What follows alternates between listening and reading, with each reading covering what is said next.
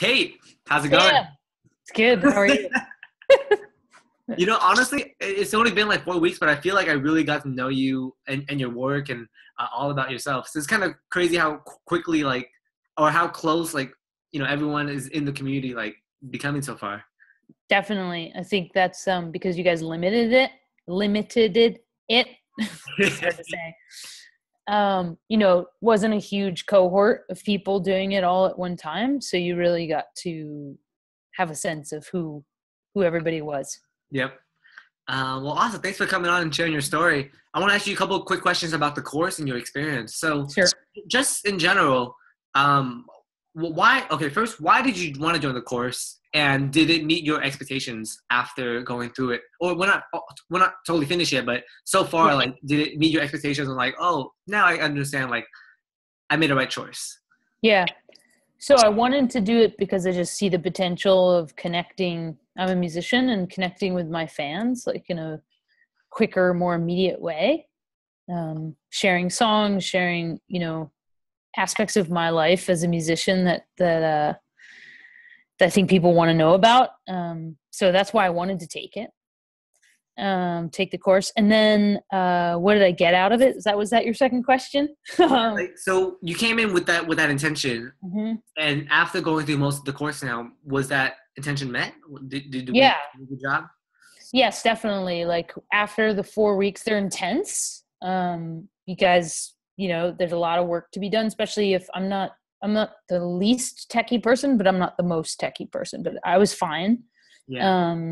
Totally fine. But I like that I love that there was a limited amount of time. It wasn't a course that stretched over months of time, and That, that you guys wanted to see the homework, mm, regularly. got it. So you So liked that's that it really was, helpful. you liked it that it was like structured in that way. Not Totally. you prefer that over like a self-paced course. Big time. Because self-paced courses, you end up flaming out and never doing them. Basically, that's the truth. Like, let's just be real. Like, Yeah. you start strong, but then life happens and you just flame out. Yeah, definitely. How And so I love the fact that this is short, sweet. You press us to get the homework done. We submit it. And then I knew in a month, for me, it worked perfectly. I knew in a month it was over. And then I'm going on tour and blah, blah, blah. Yeah, definitely. Cool. That's awesome. How has the community been affecting, your work as a student and, your learning in general? Super amazing. Again, I think this is the genius, is that you kept it small, and everybody, since it's kind of a new frontier, everybody's like game to try things and help each other out, and I got no sense of shade from anybody. No one threw any shade. Yeah, Um, definitely. no, everybody's just really game. I mean, even just technical stuff. Like I was having a real problem a couple days ago, just getting my iPhone to show up on my screen, and like 5 people volunteered to just help me walk me through it. And I got online with a couple people and we troubleshooted it. And Yeah. that's just a random, like, oh my gosh, I'm having a problem. Is anybody out there online right now? And like 3 people raised their hand right away. And then later a couple people raised their hand. And so that's the kind of thing, is that we're all willing to just jump in and do it together. That's awesome. Good tribe going for you. Definitely. What did you think about Andrew as an instructor? Do you think that we hit the modules, like? Do you think we provided enough content for the modules to be super valuable? Do you feel like we So were missing some stuff that you would think Andrew could have improved on? Do you think Andrew could have like expanded on some parts more, be more focused or some way, or just in general? yeah. What do you think about Andrew and his teaching style? Yeah, I think Andrew's a good teacher. He's very matter of fact, and like, this is what you want to know. I think keeping the modules to an hour long, basically, roughly, is really good, because actually when you're going through it, I mean, sometimes I had to go through a couple times, or slow it down, or stop and take notes, or stop and do something. Yeah. Any longer, and it would just be impossible, I think, unless you didn't have anything else to do. So I think and his style is really great and very direct and keeps you moving along. The only thing I would say is, like, I think he needs one of those things on his cursor that like highlights it when you move it.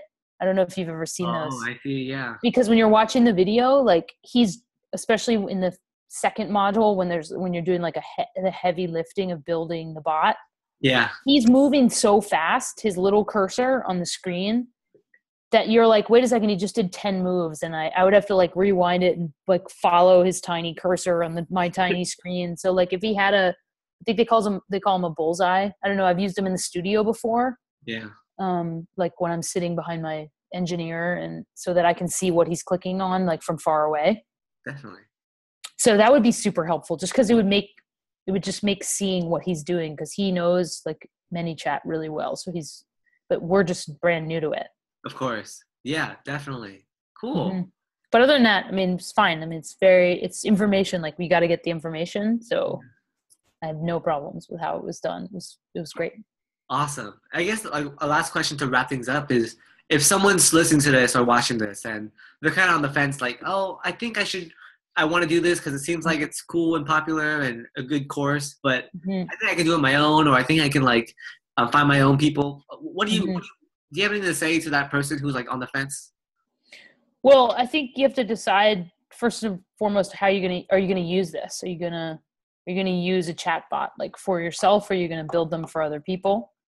In my case, I'm using it for myself big time. That's why I wanted to do it. I'm secondarily gonna go build them for other people. But so decide that. Are you really gonna use it?